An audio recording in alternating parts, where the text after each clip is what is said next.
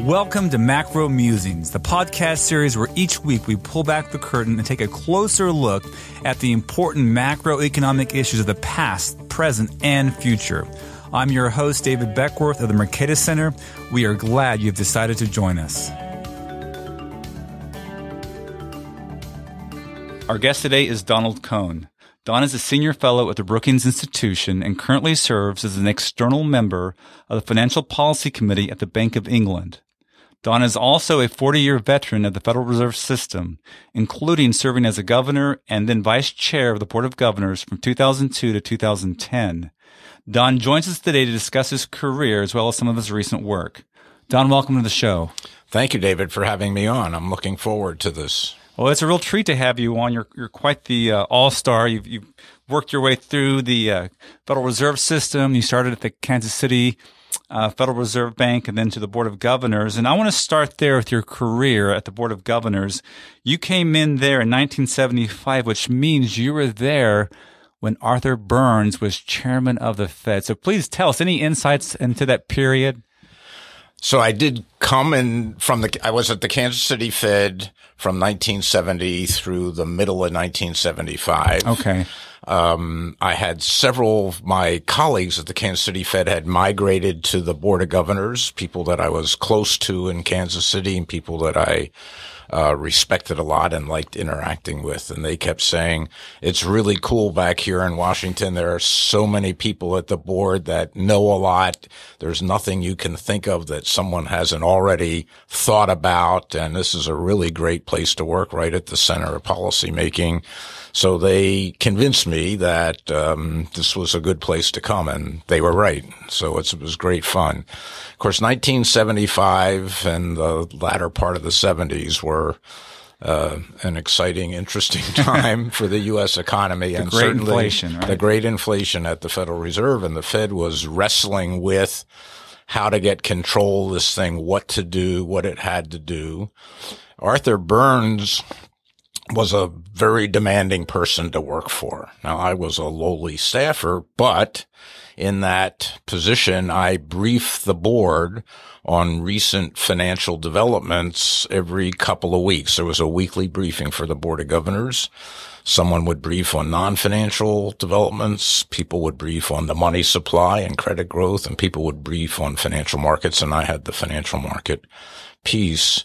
He was very exacting, and he knew the data very well, and he held your feet to the fire and he could be very dismissive if he didn't believe what you were telling him and you couldn't support what you were doing. It was a very scary experience. There was one person whose name I fortunately forget that I was told that before this person came down to brief Arthur Burns and the board, he had to take a little courage from his desk, a little liquid courage. Some spirits, to do this. But and it wasn't a good time for the Federal Reserve. And I think Burns himself gave a talk called The Agony of Central Banking. And he didn't feel the Fed there were forces outside the Federal Reserve that were contributing to this inflation. He didn't want to take the very hard steps necessary to deal with those forces. My impression, maybe from my briefing of him, was that he didn't tolerate alternative views very well. He was dealt a bad hand. I mean, there were oil price shocks. A lot of union wages were indexed and tied to CPI, so there was certain momentum to this thing. But I also think the cards he was dealt, he didn't play very well. And it took Paul Volcker to come in and demonstrate that when a central bank wants to achieve price stability, a central bank can achieve price stability. Let me ask about Athanasios Orphanides' research on this period. So he has some really maybe provocative, but nonetheless interesting work on this period. And he argues that, and contrary to like John Taylor's work and others, he claims that if you look at real-time data from this period, the Federal Reserve actually was following a Taylor rule fairly closely. The only problem is like the potential real GDP or output gap data was really bad in real time.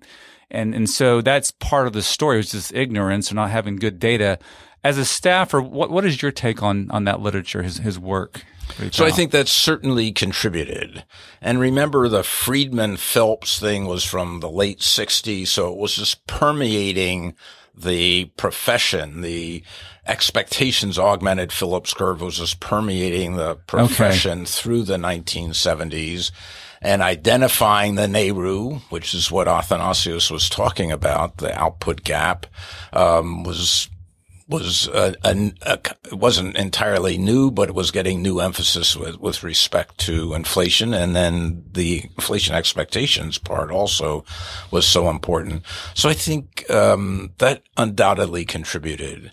But and I've had discussions with Athanasios about this.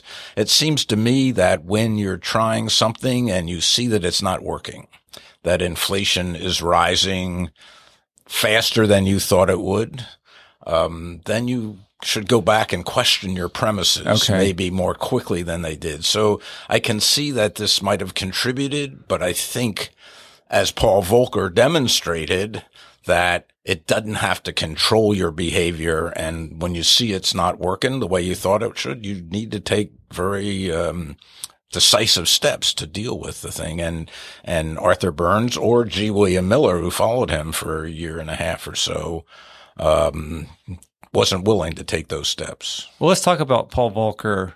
So you worked with him. You worked through a very tough time to be a central banker. Right. One of my first forays into macroeconomics, I read William Greider's book, Secrets of the Temple.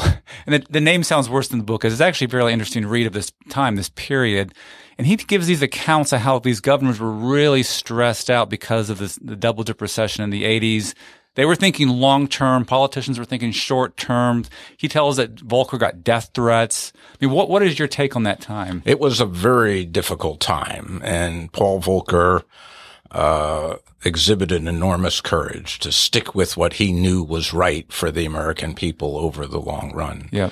So I remember one day when the farmers came to town, and they surrounded the building with tractors. Really? Yes. And then there were consumer activists who also were demonstrating. There were not infrequently demonstrations outside the Federal Reserve Board.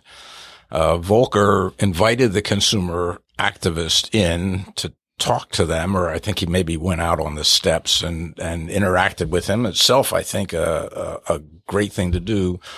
He agreed with, and the woman who was running this consumer activist outfit was Gail Sincata was her name, and he agreed with her to send staff and governors out to various locations. She said, "You're not feeling the pain. You're not connecting with the people." So he said, "Okay, you set up meetings and we'll attend them, and you can let us know what it feels like out there." So the meeting I went to was in Seattle, and it was difficult, I would say. So they put us. I was there with the person who was the head of the Consumer Affairs Division at the time. And they put us in a class. It was in a Catholic school on a Saturday morning. They put us in a classroom and kind of whipped the crowd into a frenzy. Oh, and then wonderful. We entered to boos and hisses, and they tried to elicit personal financial information. And this person was with me, was very good at resisting this. But it was very difficult. And some other people in other locations had even tougher time than I did. But Chairman Volcker awarded everybody who went out to these meetings a Purple Heart, a little cloth Purple Heart. And unfortunately, I've lost mine. I wish I still had it. And then at the end, they came in, and he was subject to the same things we were. But I think the story here is, it was very difficult, and we knew people were suffering. The other anecdote is builders sent in little pieces of 2x4s with the message, with a stamp on it, with a message, if it weren't for you, this would be used in building houses. So everybody was upset. It was a tough time. The unemployment rate got to 10% or so, which seemed high at the time. And it was a stop-start situation. Remember, there were credit controls put in 1980, I think, with the Carter administration trying to short-circuit the tight monetary policy. By short-circuit, I mean attack the problem of overborrowing and overspending in a more direct way through credit controls. So to reduce the pain, it didn't work. It just made everything worse, but it also interfered with the signals monetary policy. Right. So we eased up for a while, then we had to tighten again. So it was kind of a double dip recession. And it wasn't until the late 82 that you could see that inflation really was receding. The pressure on the financial system was very intense. That was Mexico, started having problems in the middle of 82 and the money supply. We were using the money supply as a very strong signal for what should happen to interest rates. It was feeding through the demand for reserves. And that was allowing the federal funds rate to get up to 22%. Not, it's hard to think about. In this day and age, right? Now we worry about the zero lower bound. Right. There we were testing infinity on the upside. And it varied over quite a wide range, several percentage points, sometimes between meetings, because it was being driven by the demand for reserves, which was in turn tied to the behavior of M1 money supply. Okay. Now, part of what happened in the early 1980s was deregulation. And deregulation changed the character of deposits and the demand for deposits. So I think the pressure on the financial system, the deregulation, the fact that inflation was coming down pretty dramatically meant that we kind of backed off of the tight policy at the second half, particularly the fall of 1982. One thing I've wondered about Paul Volcker is all the pressure he went through and all the threats he got. I mean, the intense suffering all of you went through. Could he have done it in a more modern age? By that, I mean, today there's like 24/7 cable news. There's Twitter, social media. I mean, I want to give him credit for what he did and the spine that he had. But do you think it's harder to be a central banker today, a chair today versus then, given the constant scrutiny, or is it just as intense back then? I think it was just as intense back then. It might be louder now in some sense, but the Congress was upset. Someone, I think it was Henry Gonzalez, introduced an impeachment thing against Volcker. Really? Yeah. So, I mean, wow. It was not easy times. And I think if you read Paul Volcker's book, Keeping at It, I think it's called, you'll see his focus on price stability is absolutely undiminished and unchanged over the decades. And he doesn't like the 2% inflation target. It's too high, too precise and too high. And I've had this discussion with him many times trying to convince him that it was okay and there were reasons for having a 2% target. So what would he prefer, like a 0% with a band around it? Or? Yeah, I think 0 to 2 his ideal would be from him something there, but he probably wouldn't even be so precise. I mean, he's one that started inflation should be low enough that households and businesses don't have to take it into account when making decisions. Greenspan also had that definition independently. So I think it's get it low enough for that. And I think Paul Volcker would say 2% is a doubling every 36 years. That's not low enough. You can argue with him about distortions in the price index. It doesn't matter. But I think his book shows his focus that the job of the central bank is price stability. And from that will flow good economic performance. And in fact, from Paul Volcker's, performance in 79 to 82, we had the great moderation from the early 80s to 2006. And I think a lot of it had to do with getting inflation down, anchoring those expectations, Alan Greenspan took the foundation Paul Volcker laid and built this structure on top of it of getting inflation expectations and anchoring them even further. And can tell you from personal experience dealing with Greenspan that he paid a lot of attention to inflation expectations in the early 90s when the Bush 41 administration was unhappy with interest rates. They wanted them lower because we had a jobless recovery and they were worried. He had his eye, Alan Greenspan had his eye on inflation expectations, and he said, the economy has paid a big price for getting them down. They're not going to rise. We want to, if anything, keep that progress. So, I think the two of them together established the price stability that we've lived with, since 2000.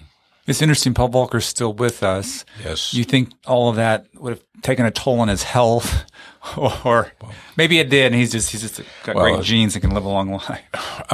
His health actually isn't good, but I don't think it has anything to do with the stress that he was under.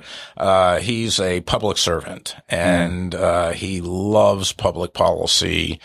If you read his book, and I recommend it to all the listeners, a lot of it has to do with international financial developments. He was in the Treasury Department under the Kennedy, Johnson, Nixon administration dealing with international financial developments and trying at first to save Bretton Woods and then to reform it in a way that would provide a more stable basis for international finance. So that was a big part of his life.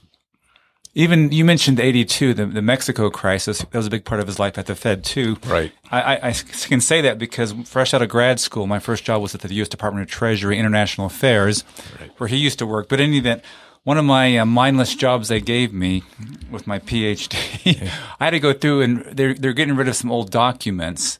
And we had to go through and read which ones could we get rid of or save. And some of them were from the early 80s, and they were Paul Volcker and the Treasury Secretary at the time. They were discussing what to do with Mexico. And it was actually a very fascinating read, the discussions they were having, what to do with the big crisis coming out of Mexico. That's right. And Volcker, from his perch at the Fed, was very involved in dealing with the banks and dealing with Mexico, trying to solve this and cooperating closely with the U.S. Treasury Department, which he recognized on an international financial crisis would be the lead agency, but he had a lot of expertise and ideas about how to deal with it. We'll make sure to have a link on our webpage for the book. All right, you mentioned Alan Greenspan. One of the things he's known for is being a sage when it comes to productivity numbers, being ahead of the curve. Right. What can you tell us about that story? So I think I really enjoyed working with Alan Greenspan, and he likes to say I was his mentor when he came to the Federal Reserve. I'm not sure I want all that credit, but and I've remained close to him since he left and I left the Federal Reserve. He's an intensely analytic guy, very empirical, and from his days at Townsend Greenspan as a consultant in the private sector, and even had a very deep knowledge of statistical series, and from all sources, both private and public series, had done modeling himself, so he knew how this process worked, and he like to delve into these various series, look for clues that something unexpected was happening underneath. I used to kid him that he could take one bad series and divide it by another bad series and come up with an interesting statistic that meant something. Nice. But this is the productivity thing. So he felt like the aggregate data on productivity, profits, something wasn't adding up. And he dug underneath using the staff of the Federal Reserve. Larry Sliffman was a staff member very involved in this and research and statistics, and looked at eventually, I think, non-financial corporate profits and productivity, trying to find the series that did have good data that were based on less assumptions, the way service sector and government and stuff and agriculture is more estimated. So he dug down and he thought he could see in the behavior of profits and the behavior of productivity that something deeper was going on and something more lasting was going on. So yes, he saw that.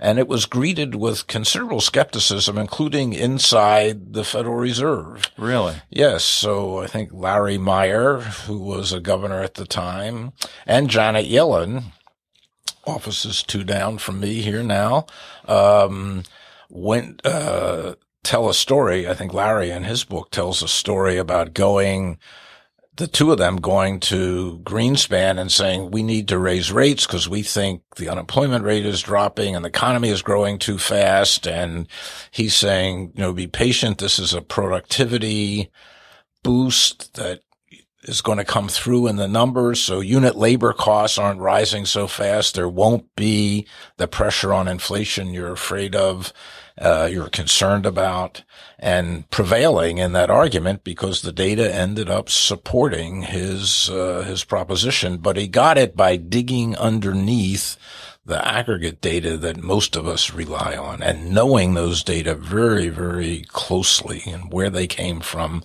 the strengths and weaknesses. Very interesting. Well, this takes us up to your period. That's 2002 now. You're appointed as a governor. What big changes did you experience going from a staffer to a governor? There were changes. And I think one of the things that I missed going from staffer to governor were some of the really vigorous discussions we used to have on the staff, putting the forecast together. And it's hard when you're in the decision-making position. What I discovered was that the staff would put the forecast together, and I knew that there were disagreements that, but once the forecast was put together, they kind of united behind it. So I felt a little isolated in some sense from some of the discussion that was going on, and I worked hard at regenerating that, being part of that very intense examination, what's happening, what could be causing it, what not. So I actually, of course, I was interacting with staff a lot, but I missed some of the give and take that happened as I moved from governor to staff, and of course, or from staff to governor. And of course, it's a different flavor. You're a decision maker and you take responsibility for your decision. No longer can you say, well, I told them what to do, but those whatever didn't do what I told them to do. Now you're those whatever, right? And You're doing it and you're taking responsibility. So it feels different. And, I enjoyed it. The other difference, was the public aspect of being a governor. So I think very appropriately, the staff participates in academic conferences all the time, comments on papers, gives little papers, things like that. As a governor, as a policy maker, you are appropriately expected to go out and explain your policy to the wider public. And that was new for me. And I think I relaxed into that role, as the years went on, but it was a big difference and one I had to embrace over time. And I was also, as a staff member, you don't have newspaper people hanging or cable news people hanging on your every word. They don't care what the staff says or for all practical purposes. But when you're a policymaker, then they're paying a lot more attention to you. So getting used to that public spotlight, getting used to testifying in front of Congress, advocating and defending what the Fed was and explaining what the Fed was doing. This public role was a different one for me. And one that, took a little while to get used to. Didn't feel natural to me at the time. It feels much more natural now, but it didn't then. It seems like that would be one of the hardest transitions because you have to be more guarded now, don't you? Yes. You can't just say, "Hey, what's up?" Call your friend and shoot the bull about markets because then they could quote you and markets could. Right. And I feel bad for all the chairs for regional presidents. They've gotten in trouble because things have slipped, especially when they're on the job first as the chair. I mean, I think it'd be very tough for anyone to always get it right. Right. And I think people should give more scope or give consideration when policymakers are speaking off the cuff. So it's one thing to have something in a speech that's thoroughly vetted by sometimes your fellow policymakers. If you're testifying for the system, for the Federal Reserve Board, then other board members will read the speech, and obviously the staff works very hard on those testimonies. The staff helps you with the speech. But as a board, but when you're speaking off the cuff, you may not say exactly what you want to say and think, at the time, and those words can be misinterpreted. It's interesting talking about transitions among chairmen. So in the 90s, some staff members went to Alan Greenspan and said, the head of the Bundesbank has a press conference, I think after every policy meeting. Would you consider doing that? And Greenspan said no. That I think he felt like the potential costs of not saying quite the right thing outweighed the benefits of explaining it. Interesting. Now, when Ben Bernanke came into office, one of his main objectives for his term in office was to increase the transparency of the Fed. So he instituted press conferences four times a year. And now Jay Powell is going to go to 8 times a year press conferences. I was told the other day, by the way, that the ECB, which took up the Bundesbank press conference after every policy meeting, has gone back to 4 a year. So I'm not. There's some fine tuning potentially, right. But the press conference is a good innovation. It gives the chair a chance to present the collective judgment of the committee and where it came out and explain why it came out the way it did before other committee members and the newspapers and the cable channels interpret things. So he or she can shape the interpretation the way the market sees things. Speaking of transparency, it's my understanding it was the mid-90s before the Fed began to release its target officially. Is that right? Or some I think kind it was either early 93 or early 94, one of those two. I can't remember. Yeah. Right, so yes. I'm curious, as a staff member, were you aware of the targets before, when the Fed wasn't released? So you guys knew what it was, and you just couldn't say anything? Well, I think that's right. So, in effect, the targets were released after the next FOMC meeting when the minutes came out. But everybody knew. Everybody in the market knew almost the next day. And this became even more refined after 1989, I think. There was something that became known inside the institution as the Thanksgiving turkey. This was a situation in which the day after Thanksgiving, the New York Fed, in executing open market operations, executed an operation that the market interpreted as, because markets were figuring out what the Fed wanted to do by looking at the operations that the New York Fed did. what were the type of operations, how strong were they relative to expectations, et cetera. And they did something that the market interpreted in a particular way that wasn't consistent with the committee's desire, and they moved rates. Now, there's a lot of discussion that, the staffs of the money market firms were understaffed on the Friday after Thanksgiving, and this never would have. But anyhow, after that, the desk signals about what was going on were very precise. So I would say, yes, the Fed started announcing, let's say early 94. It was a February, either 93 or 94. Well, in fact, it was when the first increase happened, when the Fed's fund rate had been stuck at 3 for many years. And, but even before that, everybody knew. So it wasn't really. It was an open secret. It was an open secret, well signaled by the New York Fed's actions in the market. But it was the first time this thing had been announced right after the committee meeting.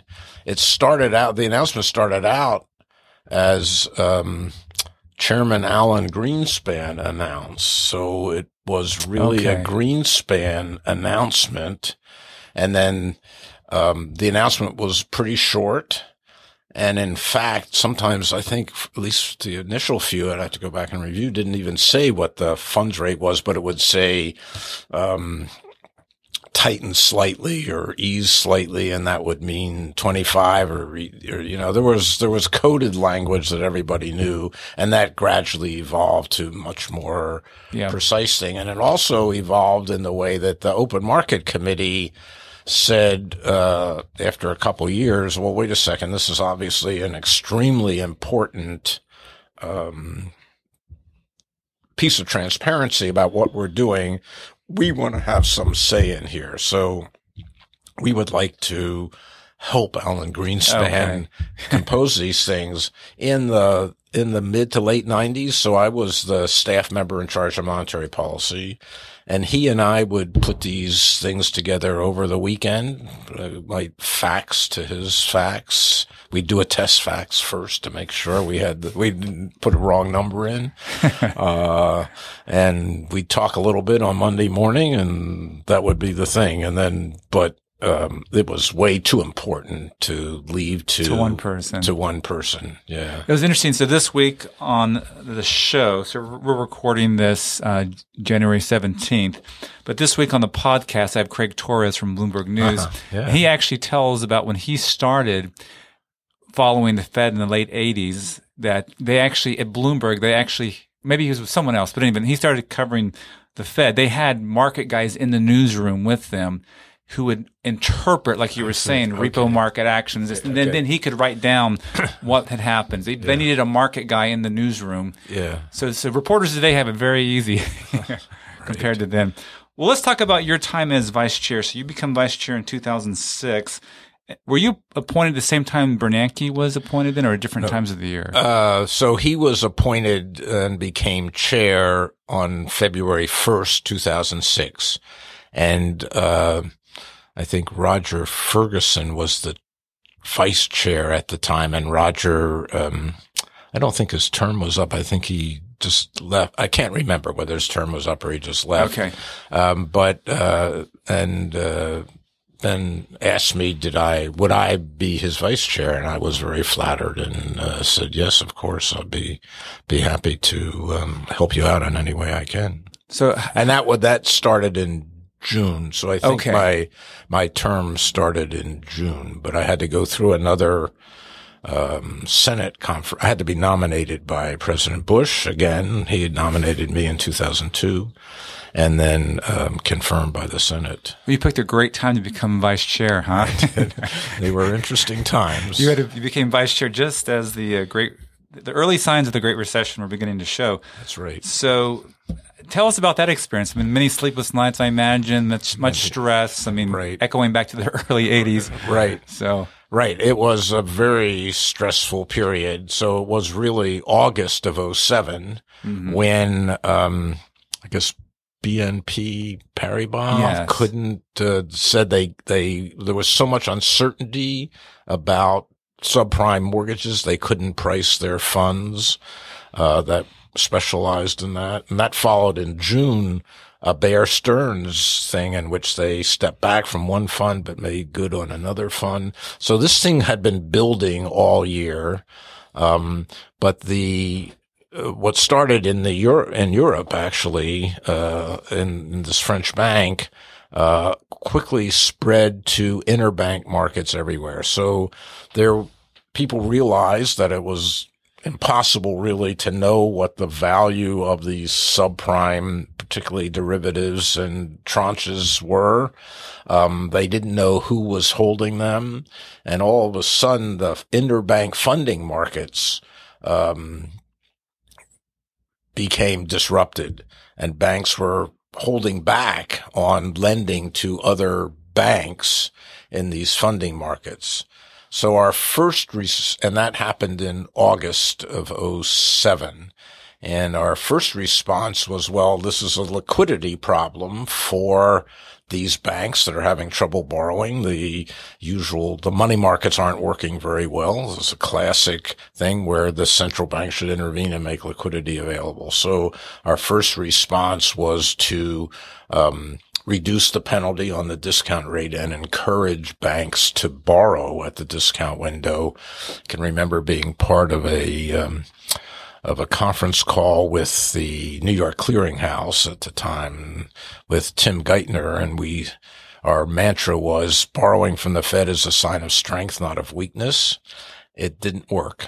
So the stigma of borrowing from the Fed, even though the Fed didn't publish who was borrowing, people could see by district and could almost by a process of elimination figure out that Bank X might be borrowing from discount window, which meant that it was facing higher charges in the private market, which meant that it was weak. So no one wanted to come in and borrow from the discount window.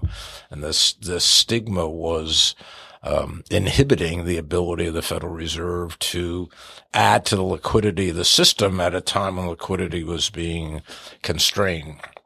At the same time, we could see that this constraint on liquidity and the interference with the free flow of credit around the banking system was going to have adverse effects on households and business access to credit, particularly mortgage credit, but not only mortgage credit, as lenders became concerned about perceptions of their credit worthiness. They would withdraw into themselves and be extra safe in order to maintain their own access to markets. So we did ease monetary policy in several stages through the fall of 2007.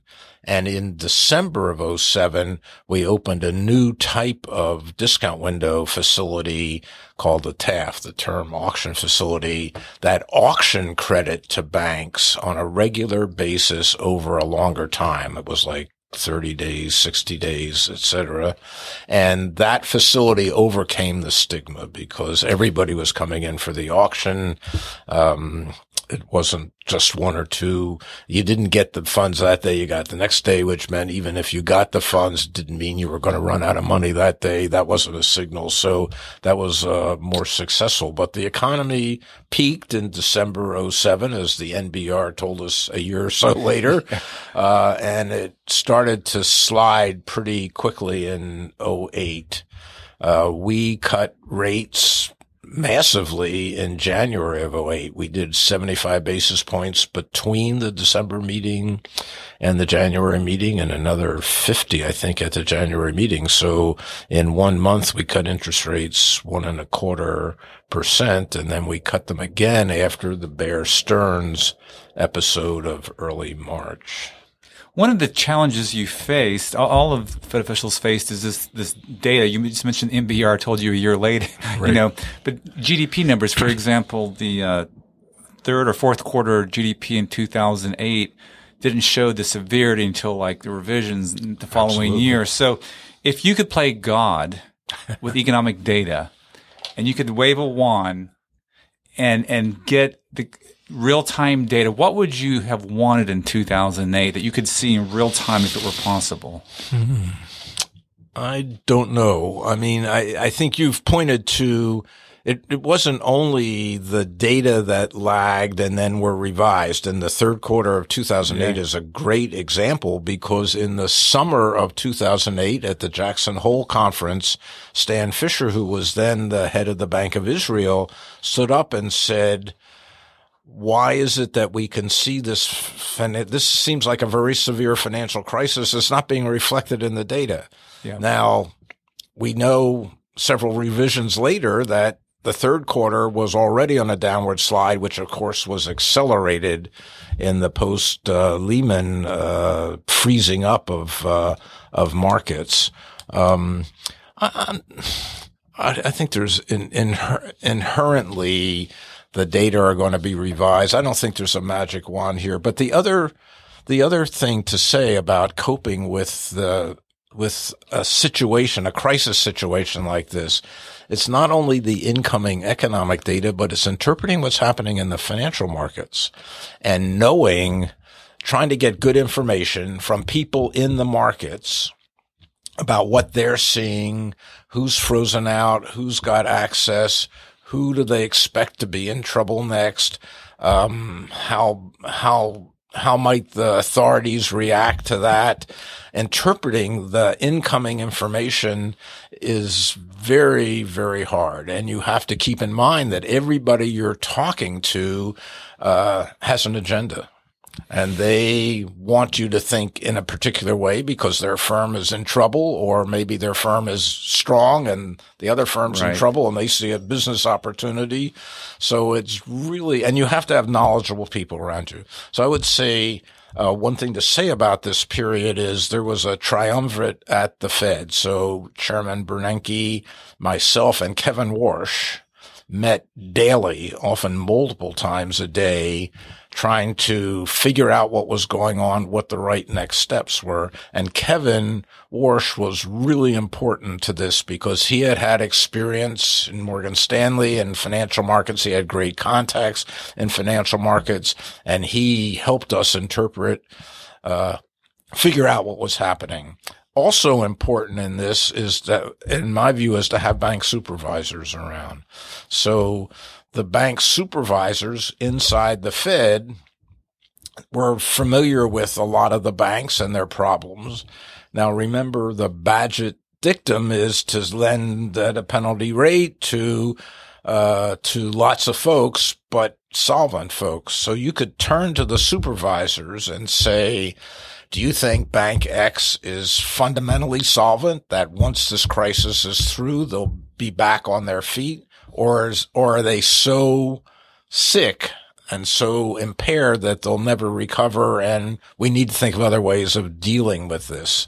So it was having those folks, Kevin among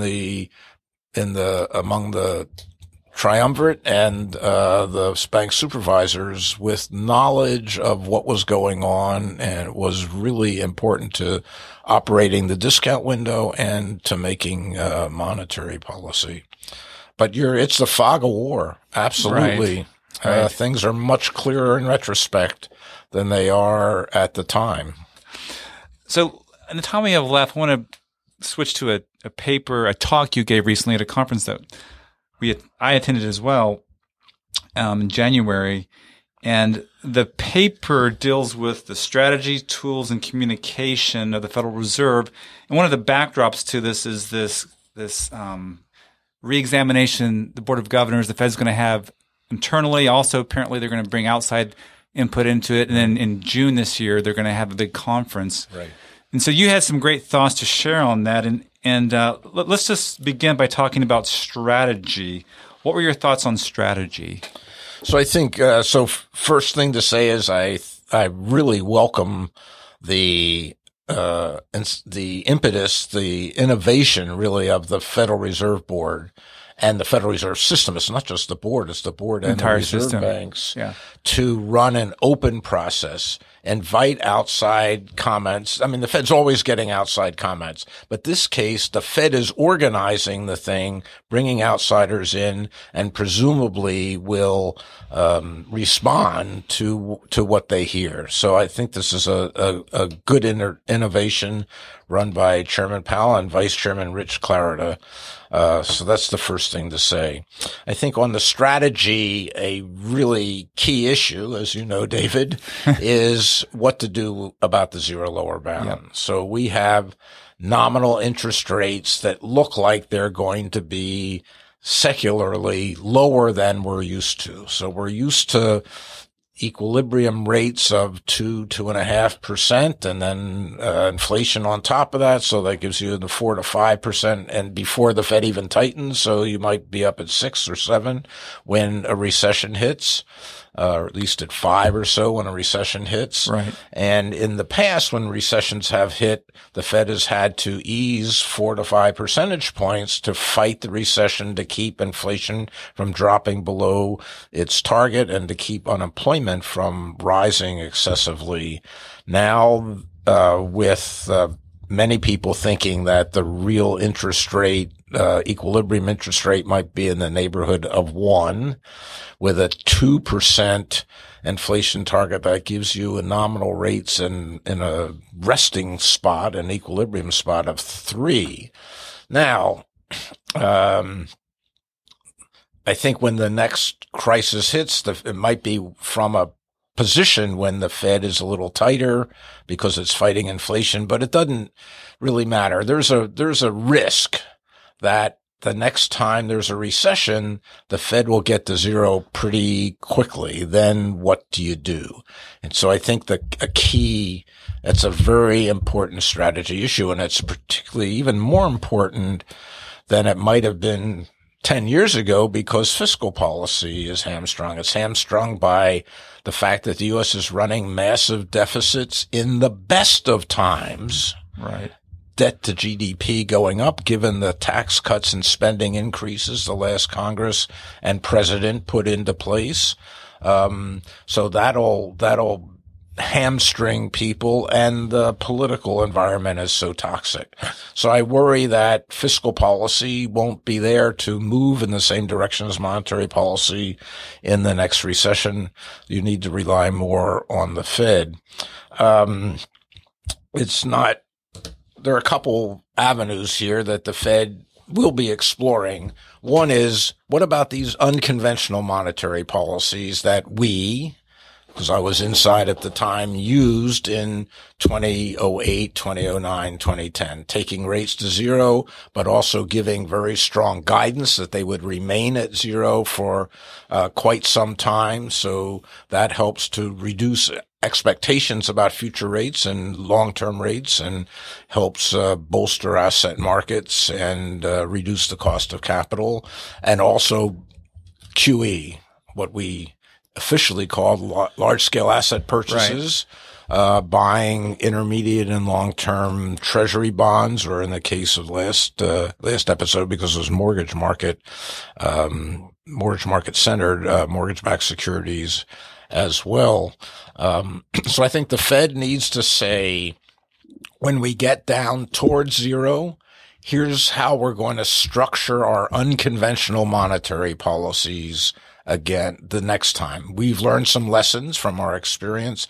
So the next set of QEs, the next forward guidance might look something like this. Here's how we're going to do it, or how we're thinking of doing it, and the order in which we'll do it. I think they should also explore some supplemental things.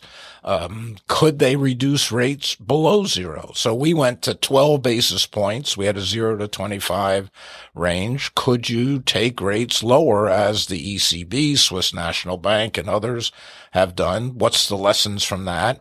What are the costs and benefits? It's not a slam dunk that it's a good thing to do. You need to think about it. It can have effect on banks, et cetera.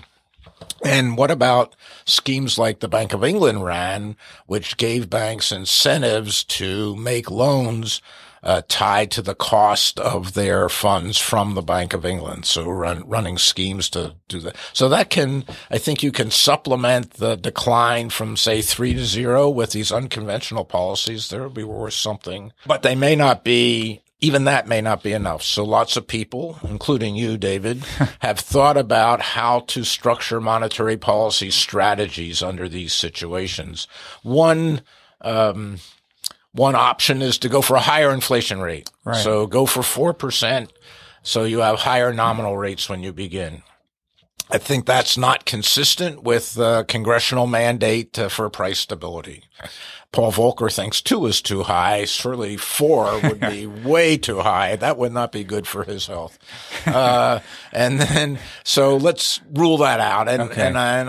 My impression is that the Fed isn't seriously considering that. But there are other things such as your nominal income targeting, price level targeting, right, that have different characteristics. And the characteristic they often have is you get to the zero lower bound and you want the level of prices or the level of nominal GDP to return to the previous trend, the 2% trend for prices or the 4 whatever percent trend for nominal GDP. That dictates that the funds will be held at zero. The target rate will be held at zero for much longer.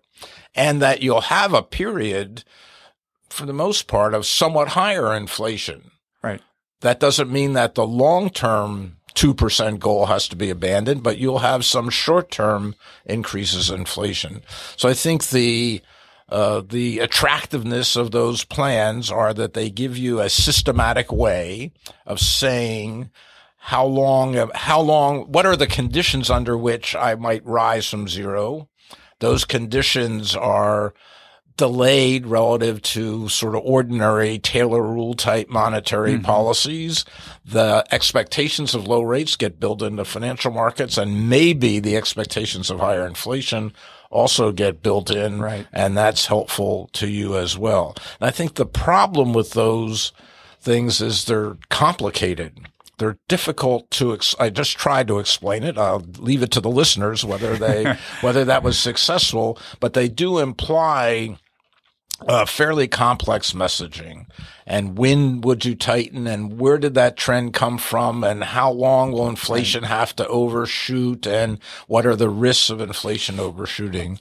So I think this is, there are pros and cons to all these plans, and there are other plans of a similar nature. And I guess where I came out in the talk I gave for the Institute for Humane Studies, and Mercatus was I wonder whether the Fed can't just double down on risk management. So when you get close to zero, just say the risks of getting caught at zero are very high. I'm going to ease rapidly. I'm going to hold that easing for quite a long period of time, take some chances that inflation will rise above 2 without explicitly aiming for inflation above 2. There are folks have said to me, but that won't be enough. You need to do more. I think this is an empirical question. I think another issue that I raised in the talk that I'd like to add here is that I think the financial stability aspects are important. How do we get stuck at 0 in 2008? Because there was a shock to the economy. House prices fell. And that shock was multiplied and amplified tremendously through the financial system. So I think strengthening the financial system helps to mitigate and reduce the odds on getting stuck at 0. So I'd like to see the Fed pay more attention to so-called macro-prudential policy. The capital buffer, capital buffer that builds up in good times, that can be released in bad times because it's high enough in good times that even reducing the regulatory requirements in bad times, the capital is still high enough that banks, that people who lend to banks and wholesale markets have confidence that they can continue to lend, and the banks have confidence they can continue to make loans. I mean, what made the recession so bad was not just the collapse in house prices and subprime lending. It was how it spread through the whole financial system. So even households that had good jobs and were going to keep good jobs, businesses that had good prospects, that were going to continue, couldn't get funding for buying a new house or a new car. In the case of a household, a capital project that might expand the business, in the case of a business. So when those credit markets froze up, that's what really caused the problem. So I think we need to pay more attention to, structuring regulatory policies that keep the credit markets from freezing up in bad times. Well, we are almost out of time, but I have one last question. At this conference we were at, both Joe Gagnon and then George Selgin in different ways both propose expanding the type of assets the Fed could purchase. Now George is more kind of like a term auction facility where any counterparty, not just the primary dealers, any counterparty could bring an asset. You could put a haircut on it if it wasn't great. And Joe just in general was arguing, I think, go beyond, government securities. What thoughts do you have on those proposals? So I think the Fed has already expanded its counterparties in a reverse RP. Okay, it's fair. Reverse RP facilities, but it hasn't expanded the collateral. So that's an open market operation. Open market operations are confined to Treasury and agency securities. So the counterparty point, I think they're already dealt with to some extent. The Federal Reserve Act doesn't allow them to do open market operations in corporate bonds and whatnot. And I think that's a tough, difficult step to take, because then you get into the Federal Reserve making judgments about the credit quality of the assets it's buying, having real effects on allocation across firms, and taking fiscal risks. I mean, your listeners who buy corporate bonds or even commercial paper, as we saw in 2008, are taking risks. When the Bank of England buys corporate bonds, they do it with an agreement with the Treasury, with Her Majesty's Treasury, about risk sharing, and they wouldn't undertake it because they are taking fiscal risks. So I think it raises, I wouldn't rule it out, but I think if to expand the array of assets into riskier credit risk, I think would take working closely with the Treasury and making sure that the Fed, any fiscal policy the Fed was indirectly undertaking by putting taxpayer money at risk would be done knowingly, cooperatively, openly with the fiscal authorities as well. So your proposal then in this talk, to summarize, is stick to a flexible inflation targeting, and you stress the flexible part, so it's truly symmetric. Be willing to use negative rates if needed, and use macroprudential regulation and better risk management in general, and run with it. Is that a fair summary? Yes, in terms of the strategy. Yes. Okay, so with those tools, and specify ahead of time. Look carefully at your tools. Specify ahead of time what you're going to do. And then my last set of recommendations was about communication. I like the way Jay Powell and the Fed have gone to communicating in plainer English with more people, and I think they should continue to. I think it's really important to build up public understanding of the Federal Reserve. If I think back to your question about the crisis and our response, if I think there was a deficiency somewhere, it wasn't in the response in what we did. I think we did what we had to do, and we were successful in limiting the damage. But we didn't explain it as well as we could have, and we didn't reach out as well. And I think that fed back on a decline in confidence in the central bank. All right. So better communication. Well, that's what we're doing here. We're communicating with a former Fed official, Don Kohn. Don, thanks for being a guest on the show. Thank you, David. It's been fun. It's been fun reminiscing with you. Macro Musings is produced by the Mercatus Center at George Mason University. If you haven't already, please subscribe via iTunes or your favorite podcast app. And while you're there, please consider rating us and leaving a review. This helps other thoughtful people like you find the podcast. Thanks for listening.